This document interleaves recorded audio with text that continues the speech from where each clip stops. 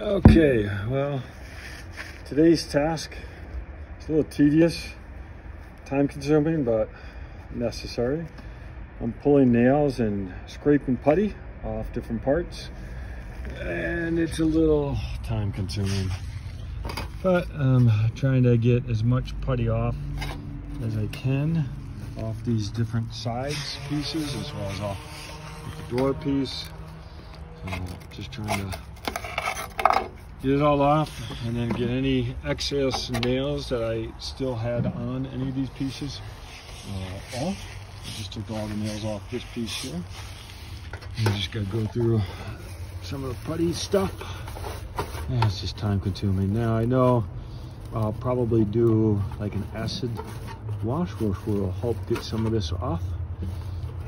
But I thought I'd get at least some of the bulk of this junk off before even doing that. Hopefully that then cleans it up even better. I'm also going to need to do some straightening of some of the metal pieces.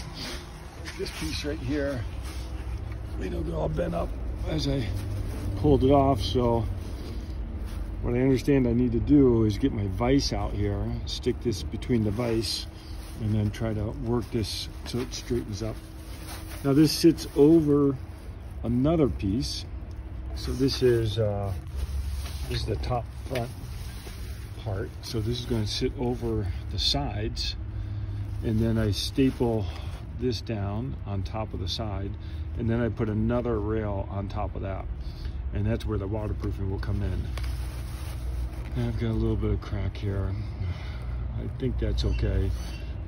Maybe I need to put some epoxy or something on that.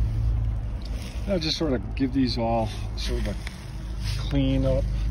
I'm not going to spend a lot of time cleaning the outside, because eventually I'm going to paint the outside, so that will take care of all that. But I just got to do a big cleaning of everything. Someone shot the window with a BB, it looks like. It sat out in the desert for a while.